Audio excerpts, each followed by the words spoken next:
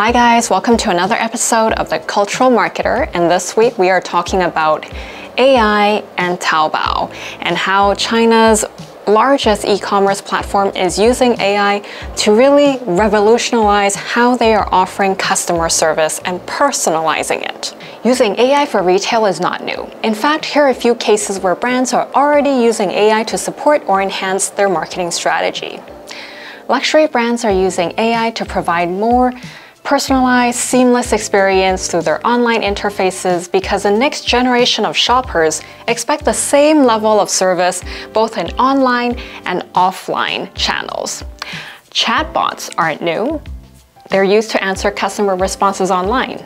Machine learning serves up recommendations based on user profiles, behavior, purchasing history as well.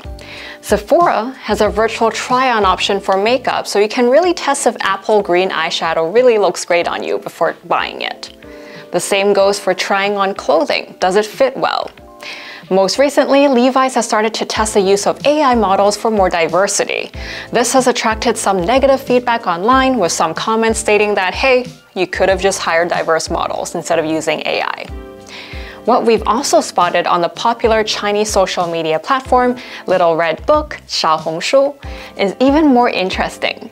For some of their posts now for retail brands, we can see they've replaced fashion models with AI models. The technology is getting to a point where you really need to look closely to figure out, is this human or is this AI?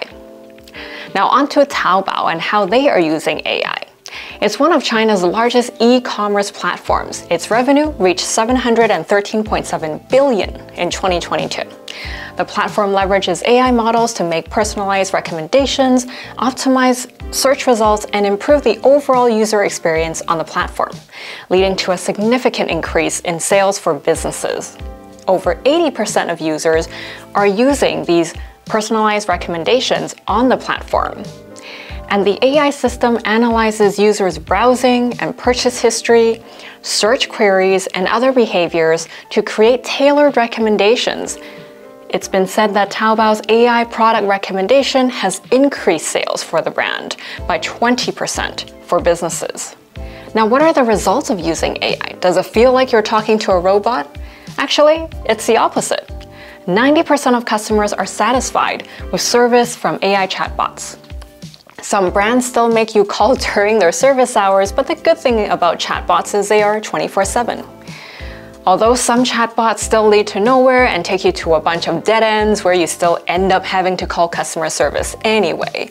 But if you plan your decision trees correctly, your chatbots could become an efficient way to handle simple customer inquiries to free up your phone lines for other clients. So what do you think? Is AI really going to transform how we do business, support and enhance your offline operations as well, and to captivate the next generation of shoppers that have much higher expectations of how your online platform is going to serve their needs?